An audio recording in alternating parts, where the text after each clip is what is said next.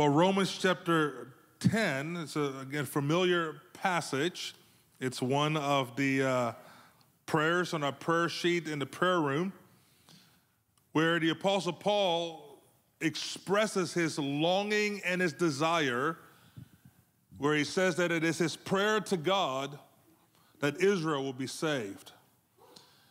Now, what's interesting about that prayer and about that expression of desire is that of the New Testament prayers, it really is the only one that is focused on the release of salvation for unbelievers to come to know the Lord. Now, the context of Romans chapter 10 comes in this unit of 3 chapters, which is normally known as Romans 9, 10, and 11. It's my opinion, actually, that the conversation about Israel in the book of Romans actually really starts in Romans chapter 1. But that's a whole different subject for another day. But ordinarily, when we're thinking about Paul's instruction and teachings about Israel, it's those 3 chapters, and it's actually the most concentrated portion of the book of Romans where Paul talks about Israel. What he's doing in Romans chapter 9, and we're not going to cover all of Romans chapter 9, but what he's doing in Romans chapter 9 is he is stating that God is absolutely sovereign, powerful, and wise to have elected Abraham. God is sovereign, powerful, and wise to have elected Abraham. And thus, in doing so, Israel, the people that came from Abraham, being the chosen people of God. But in chapter 10, what he highlights there is Israel's sin and rebellion, and thus the cry for the salvation of the Lord to break in on the Jewish people. And so in chapter 9, he talks about their unique calling and sovereign election of the Jewish people. Chapter 10, roughly, he's talking about their rebellion and their sin, but yet Paul desires that they would be saved. And he begins to talk about praying for the Lord to raise up messengers. For how will they know lest they hear? And how will they hear unless someone has preached to them? And then in chapter 11, Paul begins to highlight that the Lord has every intention to bring restoration to Israel, bringing them into the fullness of salvation, into the fullness of their calling,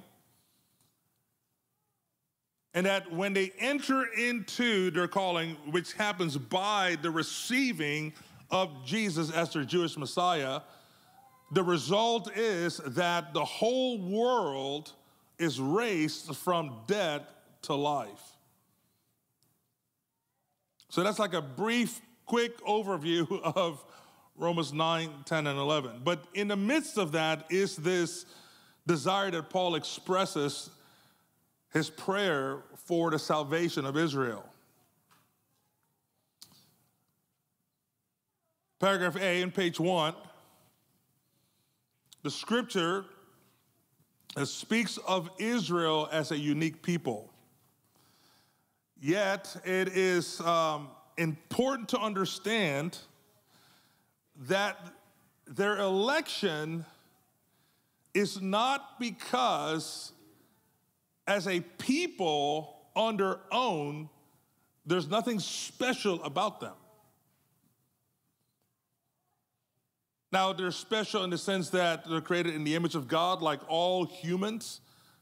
They're special in that sense that God loves humanity. But in terms of God's purpose, and God's salvation, there's nothing intrinsically special about the Jewish people. And that's very important to understand. As one gentleman said, Dr. Carl Ellis, he says that their election was a matter of grace, not a matter of race.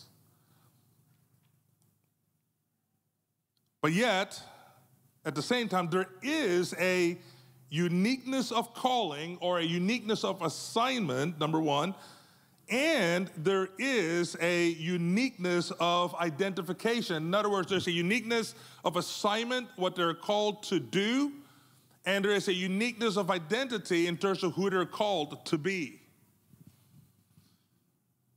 The election of Israel was not because of anything that they are or that they have done. It was simply because God did. I remember some years ago, someone was praying. I was in a prayer meeting, and someone was praying so passionately, and man, they were feeling it, man. They were just really going for it. And in their prayer, they said, Lord, what did you see in them that you would choose them? And I thought the answer is absolutely nothing. But that is the answer. Absolutely nothing. In Romans chapter 9, the apostle says this, because what Paul is doing in the first 11 verses of Romans chapter 9, he is laying forth this progression of God's election of Israel. He says, God called Abraham. He goes, and before Isaac was in the womb, God spoke about Isaac. He goes, and then while Jacob was in the womb, God spoke about Jacob. And Paul says, the Lord did it this way, verse 11, so that the purpose of God would be according to election might stand, not of works, but of him who calls. It was simply because that was God's wisdom, God's power, and God's sovereignty in electing Abram, Isaac, and Jacob. In Deuteronomy chapter 7, verses 6 to 8,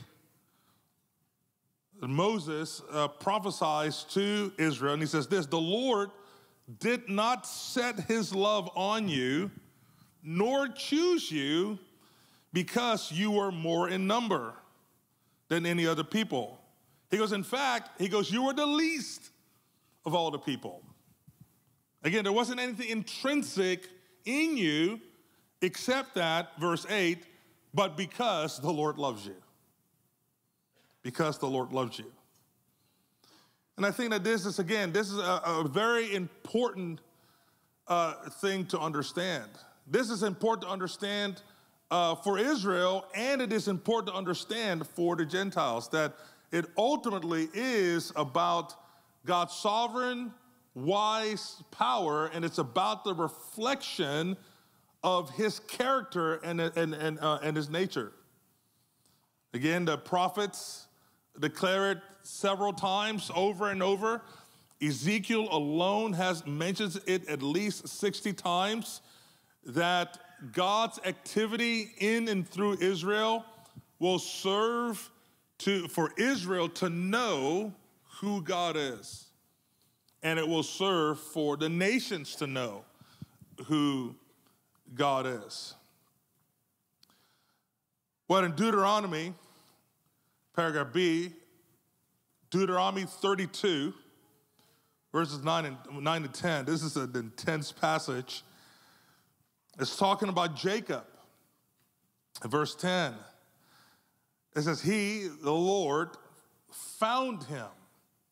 This is Jacob. He said he found Jacob in a desert land, in a wasteland, in a howling wilderness. So there's nothing fancy about the surroundings. And it says that God encircled him. God instructed him. And here it is, and he kept him as the apple of his eye. Talking about Jacob. So Jacob is kind of wandering around in the wilderness, and the Lord captures him. This is probably one of the most gloriously terrifying days where the uncreated God, the Holy One, the perfect one, the zealous one, the righteous one, the pure one, he captures Jacob. He instructs him, or he teaches him, and he provides for him and he protects him, or he keeps him as the apple of his eye. That phrase, the apple of his eye, shows up about 4 times in the Old Testament. It is an expression that means cherished. In other words, the Lord, think about it. I mean, he looked around and he saw Jacob and he got fixated in a divine and a holy way. He set his gaze on Jacob, on Israel. And he called him the apple of his eye, which literally means the little man of his eye. Jacob was the little man of his eye. It has this sense of a father who looks at a son and is just absolutely captured with affection for his son. Cherished. The apple of his eye is a reference to the pupil that we have in our eye, and I'm right here. I'm about to show how horrible I am at biology. And if you're a doctor, please don't, send me emails, tell me that I don't know what I'm talking about, because I don't. But I was going to keep it real short and simple. The pupil, the apple of his eye, is referring to the pupil. The pupil, part of its purpose is to govern light. And secondly, when you look at the pupil, it can actually give insight into the state of someone's brain. And so I find it interesting that in Israel being called the apple of his eye, it is a statement of at least 3 things. Number one, it is a statement of God's affection, that they are treasured by him, number one. But number 2, that they are actually called to be a reflection of light, that they are called to be a light to the nations, number 1. And number 2, that when looking at Israel, we can actually begin to get insight into what it is that God is up to. So what it is that God is thinking. It says in Ezekiel chapter 5, verse 15, that Israel is an object lesson to the nations. That they are, as it were, a virtual classroom. There's things to be known and learned and understood about God. I mean, think about it, that, today people, they've done it for years, but with technology, it's getting more and more elaborate. Someone can have a book, and with the book, they have a study guide. With the study guide, they've got a couple of videos, they got a couple of maps, and just to kind of make that book come more alive. Beloved, Israel, the territory of Israel is an entire classroom.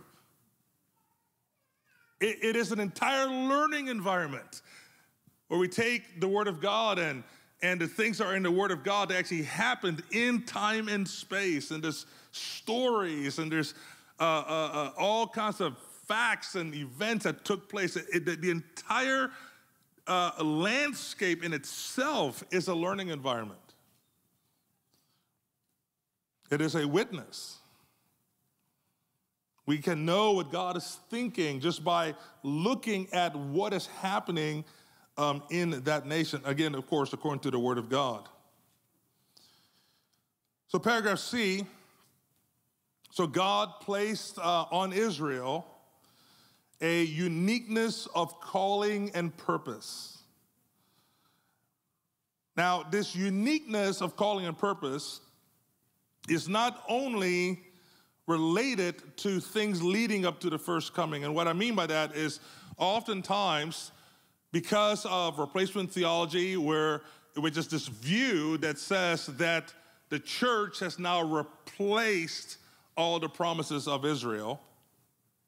And because of replacement theology, there is kind of like this thought process that is totally okay with the Old Testament having types and figures and shadows leading up to the first coming, but then after the first coming that the Lord has done with Israel as a natural entity in the Middle East. And that's not true. God has placed his calling, the uniqueness of calling and purpose on Israel, not only related to his first coming, but also related to the end times in terms of the end time drama as well as the age to come. Right there on the notes, paragraph C, in Romans chapter 3, verses 1 to 2, the Apostle Paul, he asks this rhetorical question. And the question is this: what advantage then has the Jew? Of what profit is the circumcision? Talking again about the natural identity of the Jewish people. And Paul says in verse 2, he goes, much in every way. That's tremendous advantage. But what is he referring to? He goes, well, chiefly because to them were committed the oracles of God. In other words, they were entrusted with the oracles, the prophecies, the covenants, the promises, the temple, the worship, the moral code, the knowledge of God. I mean, Romans chapter 9, verses 1 to 4, actually 1 to 6, gives another list of just details of things that were entrusted to them. Even the very writing of the scriptures that we have right here, this is a Jewish book. And so it's a significant advantage. Now, where people get confused is that the significance and the value and the importance and the advantage of being Jewish, that alone, being Jewish, doesn't buy you anything before the throne. The way that you come before the throne is the way everyone comes before the throne, and it's through the born-again experience. But when it comes to assignment in the age to come, we will talk about it in just a few moments, there is a very specific assignment that the Lord has for the nation of Israel in the age to come.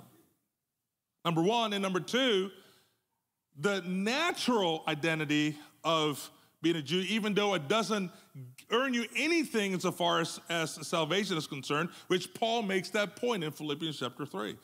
In Philippians chapter 3, Paul says, he goes, I was a Pharisee, Hebrew of Hebrews, circumcised the eighth day, all of this stuff. He goes, I consider all of this stuff rubbish, but he's not considering it rubbish in terms of, let me say it differently. Paul is not contradicting himself in Philippians 3 and in Romans chapter 3. In Philippians 3, he's talking about his righteousness as a man before the throne of God that can only be attained by faith through grace through the born-again experience. That is the thing that he's really highlighting. But as it pertains to the faithfulness of God, to his covenant, he goes, being Jews has tremendous advantages because it puts on display the faithfulness of God, that what God said is absolutely true and that he kept his word. So there's much advantage. There's a uniqueness of calling on the Jewish people, number one. Number two, there's a uniqueness of purpose as it pertains to the end times. There are end time things that the Lord wants to do. And the prophet Daniel talks about it, Daniel chapter 9. He talks about the 70 weeks are determined for your people and the holy city. And then thirdly, there's a purpose in the age to come. Psalm 40, verses 1 and 2. Great is the Lord and greatly to be praised in the city of our God, in his holy mountain, the joy of the whole earth, the city of the great king, referring to Jerusalem in the age to come. In other passages, it's called the faithful city, also known as the city of truth. The exact opposite of the way the city is described in Revelation chapter 11, verse 8, where she's described as spiritually Egypt and Sodom. But the scripture makes it very clear that that is not how it's going to end. Jerusalem will be and is the city of the great king, and it will be the joy of the whole earth. Right now, Jerusalem is the confusion of the whole earth in many, many, many, many ways. You talk about Jerusalem, it's in the news, it just creates all kinds of confusion, and it's mad, sad, glad, and everything. And the scripture prophesies that Jerusalem will become the joy of the whole earth. And that's a vast subject in terms of how it becomes the joy of the whole earth. But one of the ways that it will become the joy of the whole earth is its history, and then the story of how God took that city and God put on display his faithfulness, his covenant faithfulness to the people. And we will talk about that story, and we will learn that story, and we will expound on that story, and it will just fill our hearts with joy and gladness concerning the glory of the Lord Jesus Christ and his leadership. Paragraph D. And so we have the uniqueness of calling and purpose in paragraph C. In paragraph D, we have that they are called to be a unique people. When the Lord delivered Israel out of Egypt, he called them and he said this, he goes, if you obey me, he goes, then you will be a unique people among all the nations.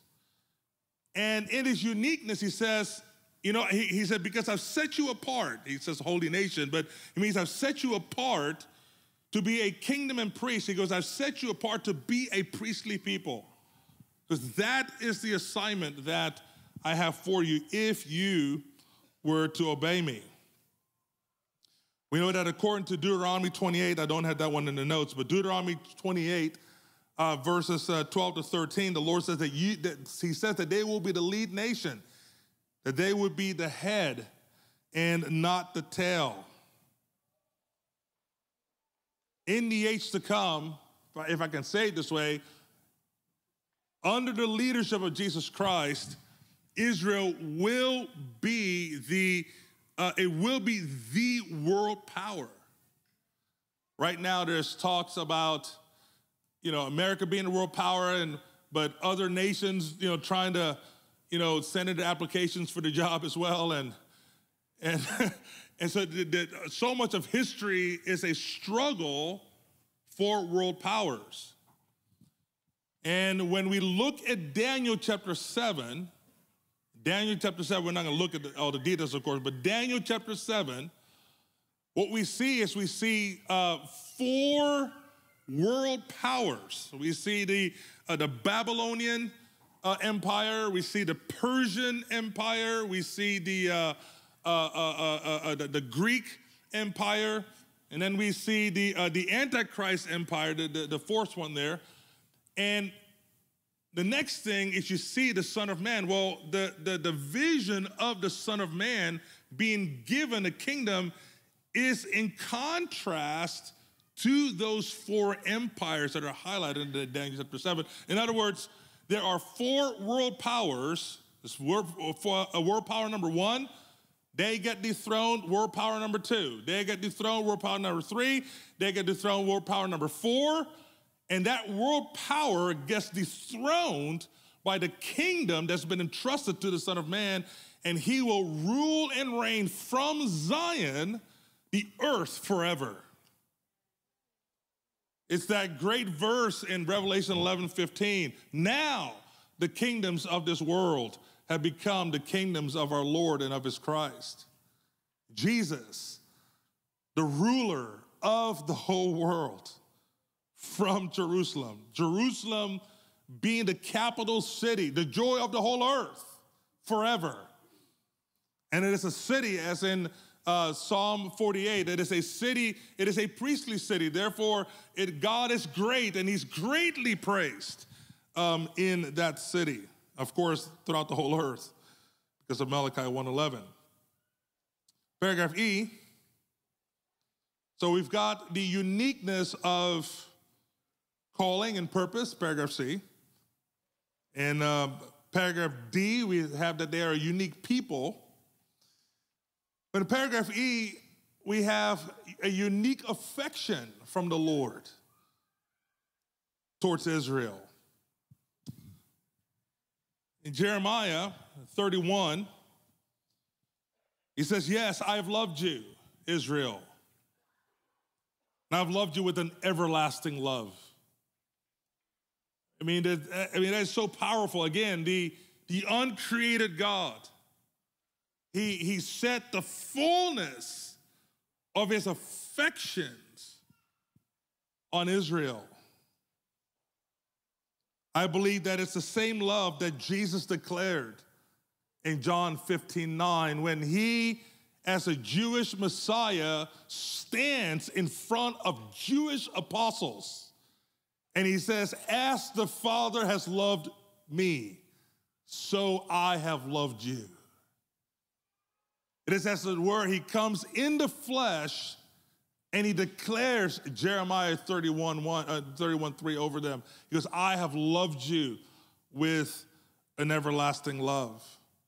Again, I believe it is that love that Jesus declared in John 15:9. Now, Israel, however, can only enter into the experience of this affection through the born-again experience. It is, and the reason why this is an important subject is because if we know that this is how God feels for Israel, in fact, we've been, praying these phrases. For those of you who've been tracking with John 13-17, God, thank you for, show me more. Well, a prayer that we can pray is, Father, thank you for loving Israel in the same way that you love your son. Show me more.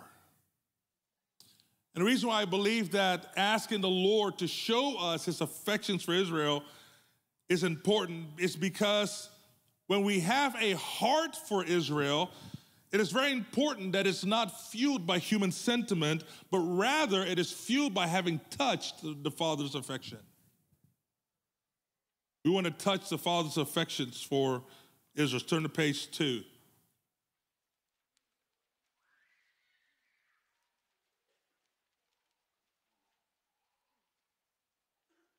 So we pray for Israel because God loves them.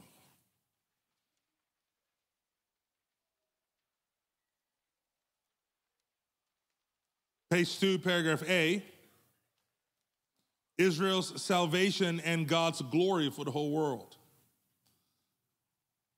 Again, the primary reason why the Lord established IHOP is to contend for Israel's end-time prophetic purpose. And I really believe that this season that we're in is about the Lord helping us, giving us skill to understand more from his word, his heart for the Jewish people. And in doing so, we'll get more clarity about the nature of our assignment in terms of why the Lord birthed this movement. Our primary assignment is to pray for God's purposes in the nation of Israel. And so we're believing for an historic release of the Holy Spirit. Again, the IHOPKC's mission is to be part of mobilizing, or as we say, exist to partner in the Great Commission by advancing 9-day prayer. So part of our mission is to be a part of mobilizing global prayer, or the global prayer movement that will pray 24/7 for Israel to receive Jesus as their Messiah.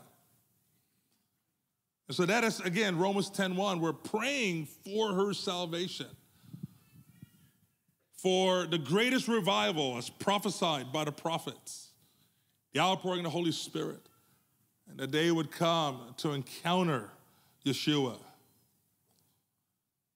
Jesus promised that Israel would have an unusual end-time visitation of his presence when her leaders recognize Jesus as a true Messiah and deliverer. Now, right there in the notes, Isaiah 62 verses 5 to 7, it says, as a bridegroom rejoices over his bride, so the Lord rejoices over you. He said, I have set watchmen on the wall. The prophet Zephaniah, it's right there in the notes as well, he jumps in and he adds that the way the Lord rejoices over Israel, he rejoices over her with singing. When I look at Isaiah 62, verse 5 and 6, he says, as a bridegroom rejoices over his bride, so the Lord rejoices over you, Israel. I have set watchmen on your walls, Jerusalem. The setting of the watchman on the wall is part of the Lord's expression of rejoicing over Jerusalem. And one of the ways that he rejoices over Jerusalem is by singing through the watchmen. And so when we're talking about this, the Lord raising up and establishing the dignity of the full-time occupational singer and musician, this is part of the thing that I believe is in the Lord's heart. He says, Israel, I am your bridegroom. I rejoice over you. And one of the ways that I'm going to show forth my rejoicing over you is you will see the emerging of at least 100 million watchmen across the nations. And by my Spirit in them, I will sing through them concerning who you are and what you're about.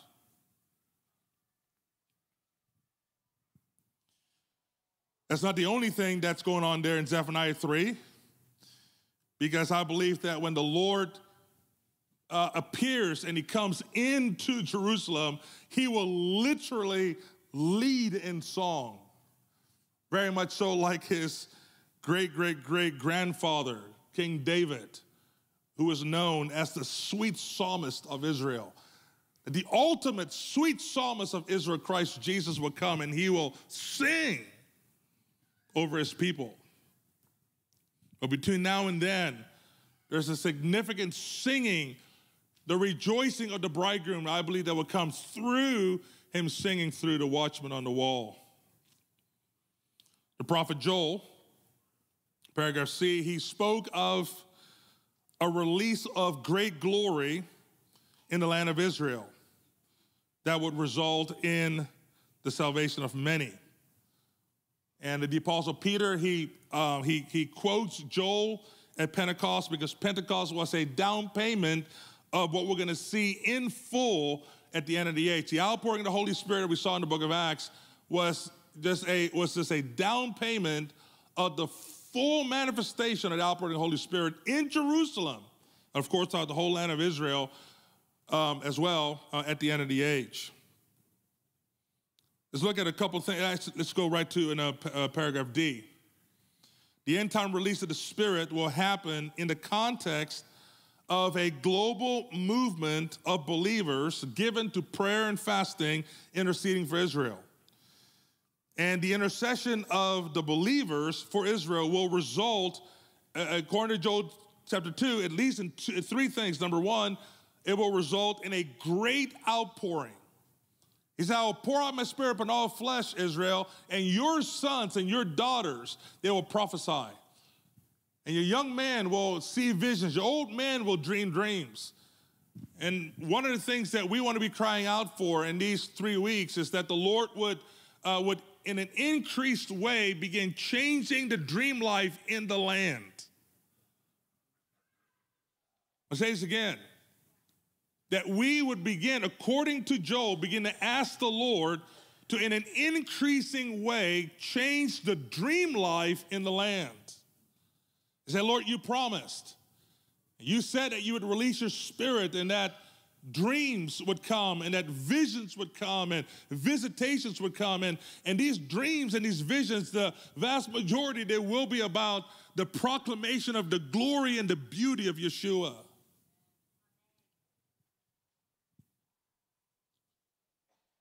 But this global prayer movement that the Lord is continuing to develop and raise up will not only result in the outpouring of the Holy Spirit in Job 2:28-29, it will also result in great shaking. Job chapter 2, verses 30 to 31. The moon turning to blood, the sun dark, fire being released, wonders in the heavens, signs on the earth. And we see these actually manifest in the book of Revelation. And then thirdly, salvation. Job chapter 2, verse 32. That in the midst of the outpouring of the Spirit, in the midst of the shaking, that before the Lord returns, many will call out on the name of the Lord and they will be saved. Paragraph E, Israel's national repentance and confession of Jesus as her Messiah is deeply connected to the second coming. Let's go to page 3.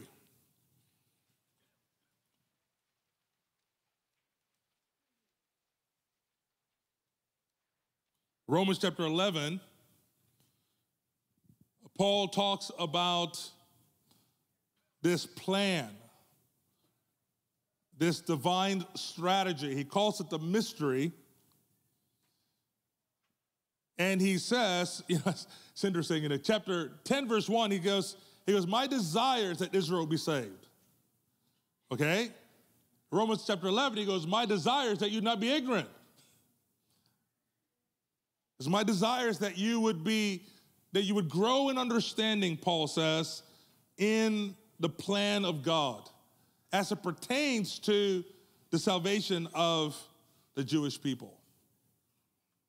And one of the reasons why Paul says there's a plan is because in the natural, there are many things happening in Israel and around Israel that actually seem to go the opposite direction of salvation. And Paul says, he says, don't be tricked by this. He says they are blinded in part, and it's only temporarily. He said there is a plan. And this plan, Romans 11:26, will culminate with all Israel getting saved. Let's go to paragraph B on page 3.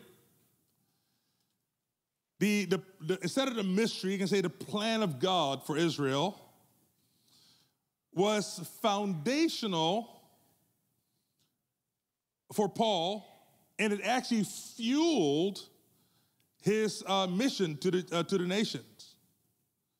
In other words, it was Paul's understanding of the plan that energized him to preach the gospel to the nations in the hopes to provoke the Jewish people to jealousy.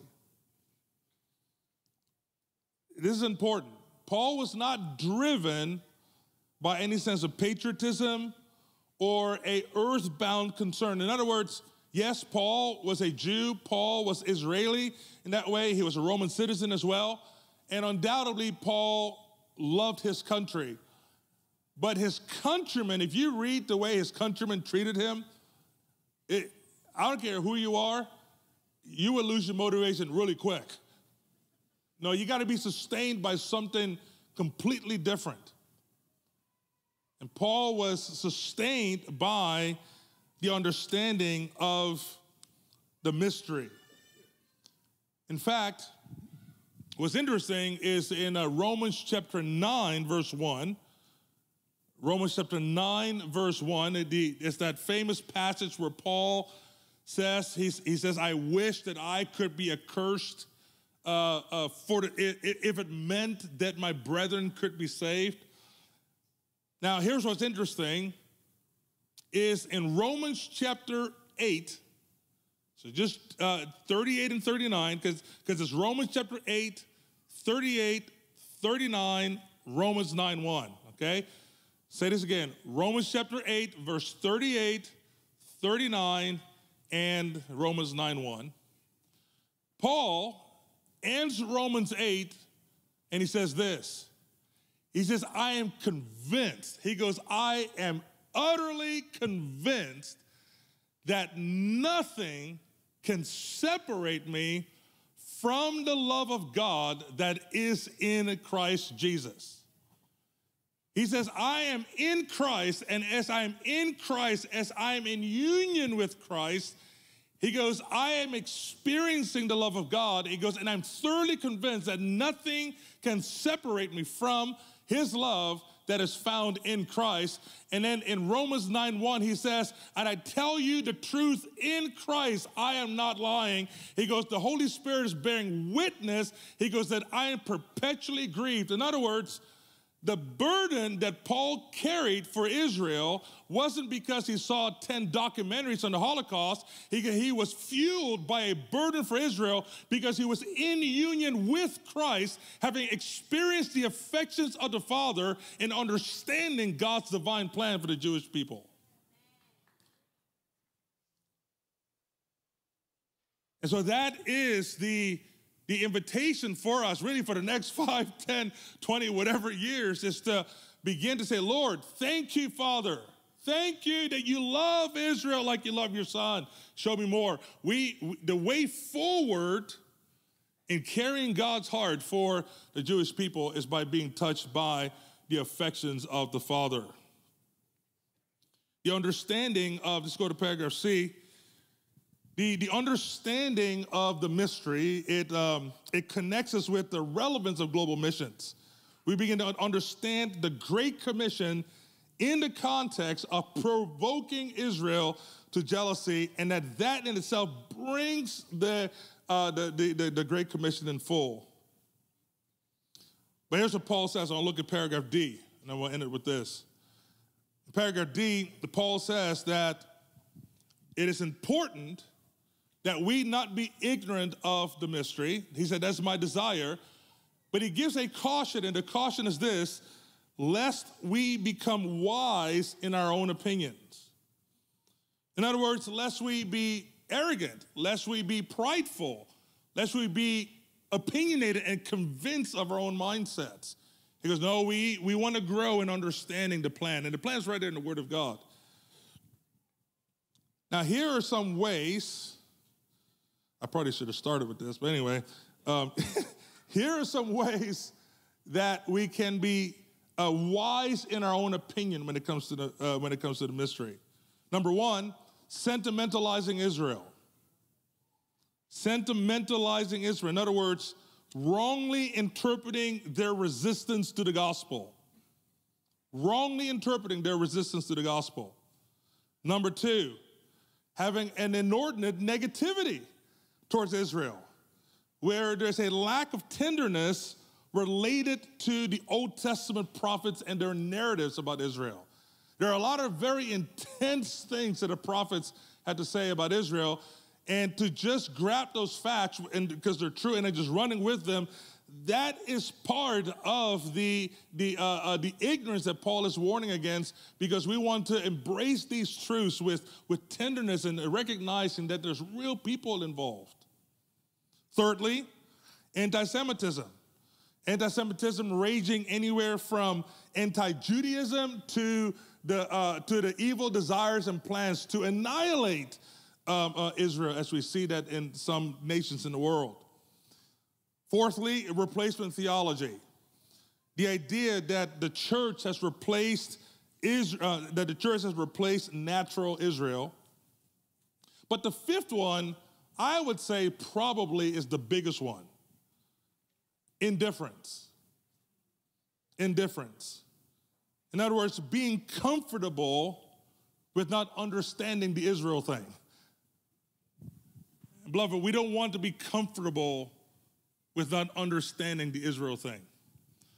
We want to lean in. The Apostle Paul told the church of Rome, he said, it's my desire that you not be ignorant. So the worship team come up. It's my desire that you not be ignorant. I want to end it with this. In Habakkuk chapter 2, verse 1, Habakkuk chapter 2, verse 1, the prophet Habakkuk, he says this. He says, I will stand my watch. In other words, I will give myself to prayer. He goes, and I will set myself in a rampart. In other words, I will put myself in a place where I can begin to gain perspective. So basically, I'm going to give myself to prayer. I'm going to give myself to the word. And I will watch and see what he will say to me, what God will say to me, what he will show me, and what it is that I will say when I am corrected. This is a Jewish prophet recognizing that he needed an adjustment in his thinking as it pertains to God's plan for the nation of Israel. And that's what I believe part of what is happening in these next couple of weeks is the Lord is putting an invitation before us to stand before him in prayer and to give ourselves to him in his word with perspective. Amen? All right, let's stand.